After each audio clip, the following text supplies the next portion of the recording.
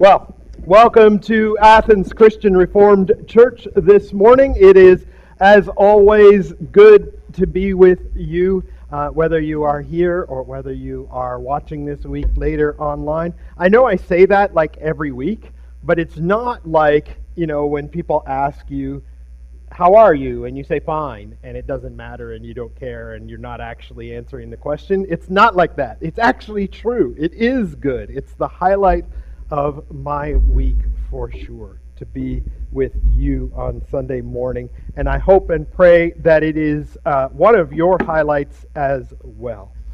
This morning, for announcements, I just need to let you know and remind you about the fact that there are gifts, Christmas gifts, for Sunday school children, all packaged up and labeled and ready to go in the fellowship hall on the table there. Right, Wilma? Excellent. So, if you have kids of that age, go check out that table after church. If you have grandkids of that age, maybe go check out that table too and pick up your grandkids' stuff, perhaps. And just do that. It's one of the wonderful things that Wilma and our Sunday school folk do every year, and it's so good.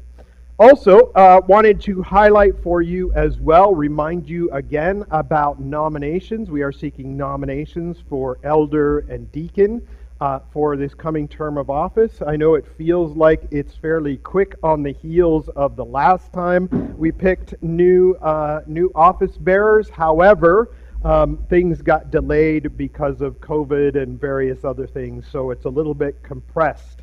That being said, we are asking you to prayerfully consider whether God is calling you or someone you know within this church congregation to possibly serve as an elder or a deacon. So please do so. Other than that, would you please rise and receive God's greeting this morning? Welcome, brothers and sisters, in the name of the God of all joy, who brings us joy in the journey which we walk, which He has planned out for us in advance. Welcome, in the name of the Father, and the Son, and the Holy Spirit. Amen. Amen.